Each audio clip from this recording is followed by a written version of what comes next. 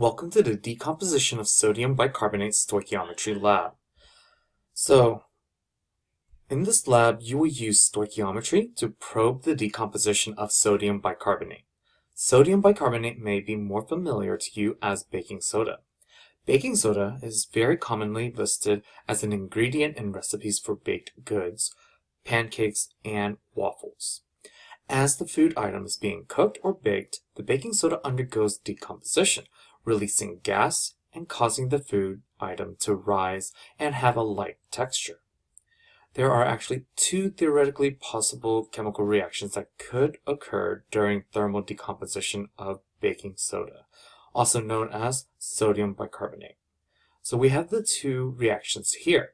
Sodium bicarbonate yields sodium hydroxide and carbon dioxide.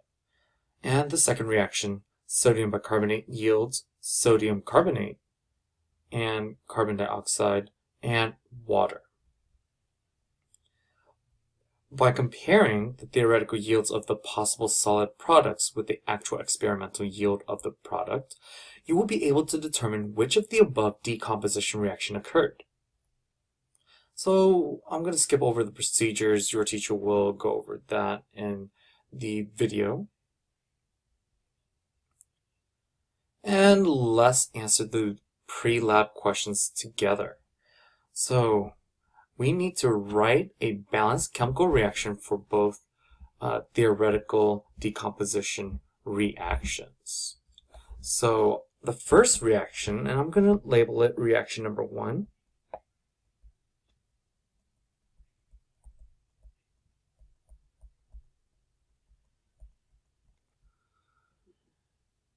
Is NaHCO3, and it's in solid form, yields NaOH, a solid, and carbon dioxide gas. This is already balanced, so let's move on to reaction number 2.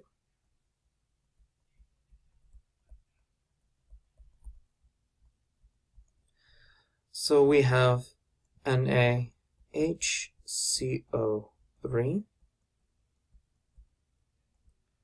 then Na2CO3,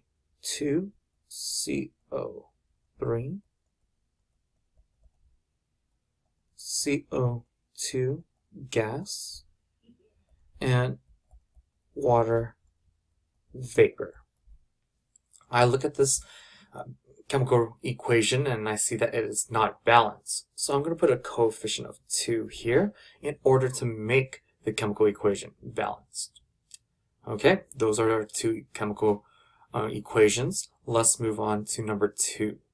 So number 2 states how many moles of NaHCO3 are in 4.2 grams of NaHCO3. So I see that I need to convert from grams of baking soda to moles. So I'm underlining and boxing like we normally do, and I start my conversion with the number I underline.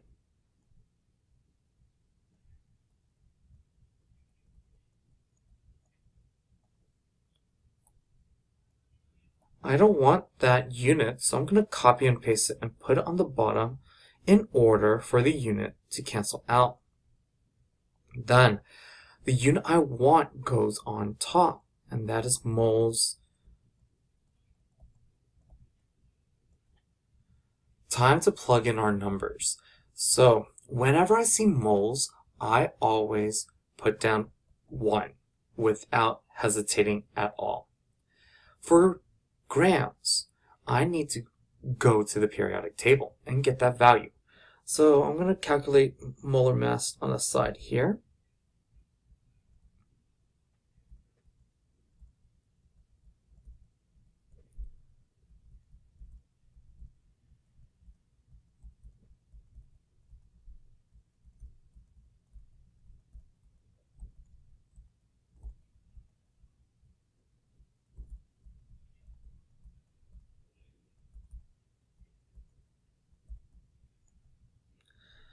I add them up and I get 84.01 grams per mole.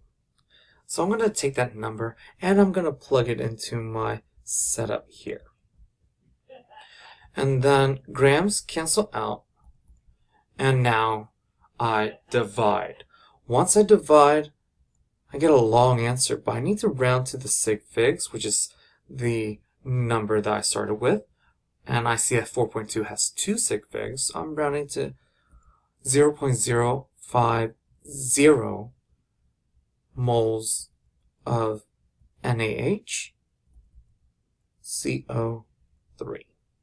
So that's the number of moles.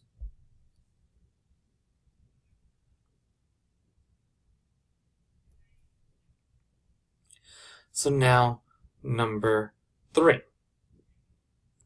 It says, using the number of moles of sodium bicarbonate calculated in question 2, what is the theoretical yield in grams of solid product that can be produced in each of the possible decomposition reactions? So there are 2 reactions here that I need to worry about, so I'm going to be making sure I have enough room for it. So I'm going to start off with reaction number 1. My solid product for reaction number 1 is sodium hydroxide, or NaOH. So I start off with the number of moles, and I'm converting to grams of sodium hydroxide. So I need to use my balance equation in order to write my molar ratio. So I'm going to write this on the side over here, and I'm going to erase it later. I have mole A, mole B. So this is the molar ratio. I can go from mole A to mole B. And from mole B, I can go to grams of B. So I'm going to use this outline here to help me set up my railroad track. So using mole A, which is mole NaHCO3, I want the solid product, and that is moles of NaOH. And then next, I want grams. So to cancel out moles, I put on the bottom, and I put grams of NaOH on top. So now I am here. I am done. That's the unit I want. So let's solve. Every time I have moles over moles, I need to look at my balanced chemical equation, and that's what I'm going to do right now. Let's scroll up. So I noticed that the balanced chemical equation, NaHCO3 is 1 in reaction 1, and NaOH, the coefficient for that one, is also 1. So I'm going to place a 1 and a 1 here for my molar ratio. So I'm going to plug in the next set of numbers. Anytime that mole is with something else, it's automatically 1. And then for grams, I'm going to calculate the molar mass right now. So for NaOH, I have Na, which is 22.99, O, which is 16, and H, which is 1.01. When I add it up, I get 40 grams per mole. So I'm putting it in the railroad track. So all I'm going to do is I'm going to take 0.050 times 40, and once I get that in my calculator, the answer is 2.0 grams of NaOH. So that's reaction number 1. Now, I want reaction number 2. I'm going to use the same steps that I did for reaction 1. So again, mole A to mole B to grams of B. But for reaction 2, the solid is sodium carbonate, Na2CO3. So that's what I'm going to convert to. So I'm going to write down right here, reaction number 2. Start off with the number of moles used in the example. And now setting up my railroad track. So I want to cancel out that moles. So I put it on the bottom. And I need to get into the substance. So I'm changing from A to B, keeping moles. So moles stay, and the substance I want, again, I'm looking at the equation, the solid product is Na2CO3. Now, I'm wanting to go to grams. So I'm putting moles on bottom. Remember that whatever goes on bottom is the thing that you're canceling out. On top is what we're putting here using the map here to help you out. So I have grams of Na2CO3. So moles over moles, we take a look at our coefficient in our chemical equation. So for moles of sodium bicarbonate, I have a coefficient of 2. For sodium carbonate, I have 1. When moles is paired up with something else, as in our last part of the fraction, I always put down 1 for mole. And for grams, I need to calculate molar mass. And I'm going to do that on the side over here. So I have Na2. Once I multiply that, I get 45.98. Then I have carbon and O3.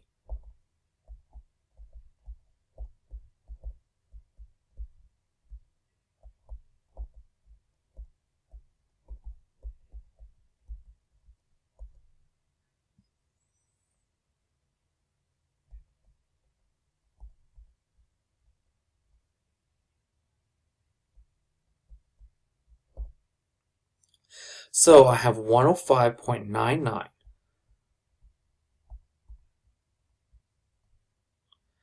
I multiply and I divide and I get 2.6 grams of sodium carbonate. And I don't have enough room there, so I'm going to write it underneath. Na2CO3. Okay, so I have number 4 now.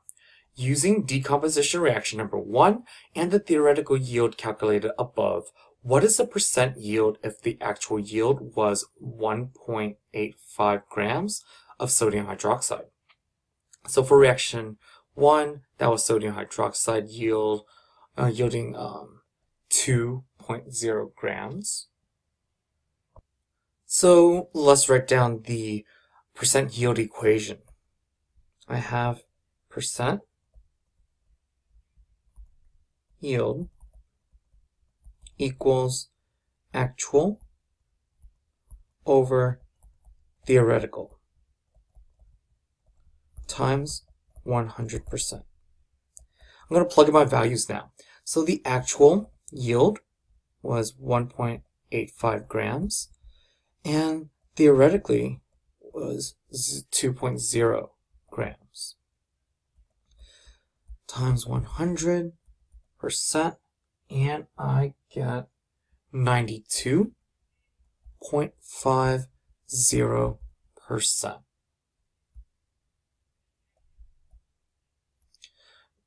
Just a reminder, that actual number is from here, and it's what you got in lab. Theoretical always comes from our calculations on paper. What we would get if it was a perfect world. Finally, we have 5. What would be the percent error for decomposition reaction number 1? So let's write down the equation for percent error. Percent error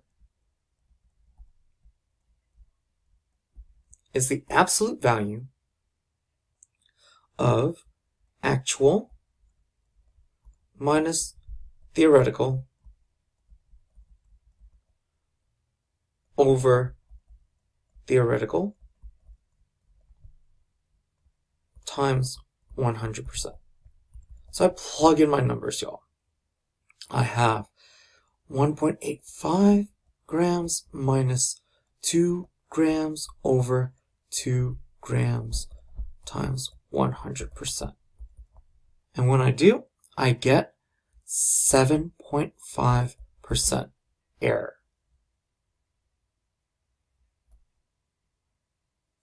So we are done with the pre-lab. Please watch the next video to collect your data, and then you guys are done for the day.